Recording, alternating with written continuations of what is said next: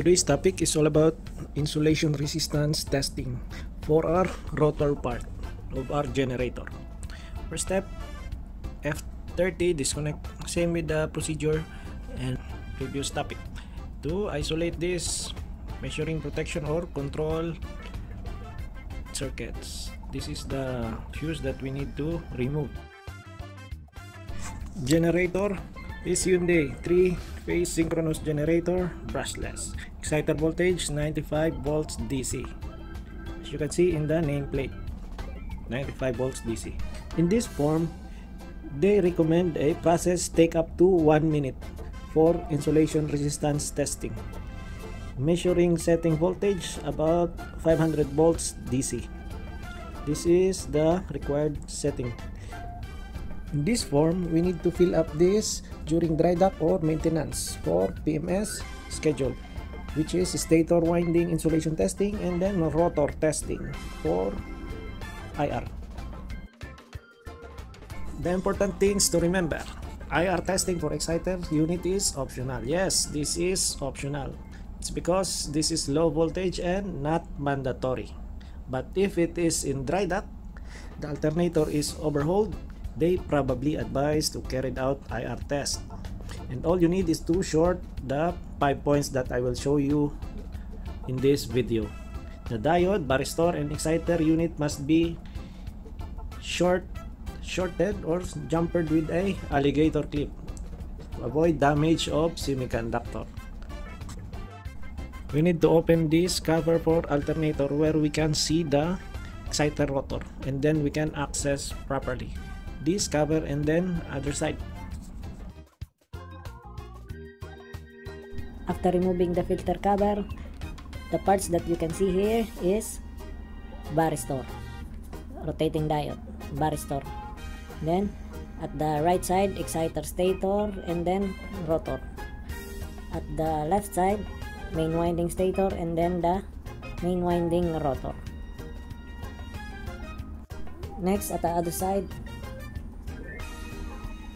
you need to check at the top, varistor, rotating diode, at the center and the below, rotating diode.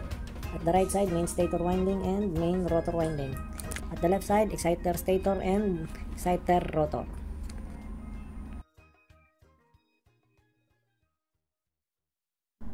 We need to check the diagram, and I explain the diagram so that we understand properly. This is the rotor part, labeled main winding G1. That is the stator main winding G1 connected with varistor. Then that is the rotating rectifier, 1, 2, 3. 3 sets of rotating rectifier, and then this is G2 is exciter. Varistor in the schematic is only one, but in actual there is 2 pieces. G2 is exciter, G1 is the main rotor winding. This is the varistor.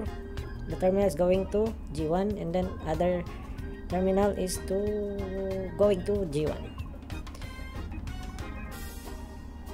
That is the first varistor. This is the set of the varistor. Then number 2 varistor. In the actual there is 2 varistor, but in the schematic is only 1. But all connection is same. The rotating rectifier, the end of the first rotating rectifier is going to the exciter, next to exciter, and then the third one is going to the next exciter. This is the set of rotating rectifier. We have 1, 2, 3 rotating rectifier. This is the points 1, 2, 3, 4, 5. This is the important points that we need to short or jumper before we do IR testing. I have here the 5 points alligator clip, 2 black and 3 red with label 1, 2, 3, 4, 5. The 2 blacks are for the main rotor winding, and then the 3 color red alligator clip is for the exciter winding. And also the important is we have a insulation tester. This alligator clip is only DIY. First thing, I will show you the Varistor, the logo of Varistor. There is a label 3 and 4. We need to zoom in first. 3 and 4. That is the Varistor. And then the 4th terminal is going to the rotor main winding. Number 4 terminal is going to rotor main winding. Next, we have 3 rectifier. This is the logo of the rectifier, and it has a terminal 3, 2, 1. Okay, I already connect the 5 terminals. First, the number 1 going to the main rotor winding. Then next, number 2 is going to rotor winding. Then number 3 is going to the rotor exciter. Number 4 going to the next rotor exciter winding. Last but not the least, number 5 is terminal, and then the connector going to the exciter.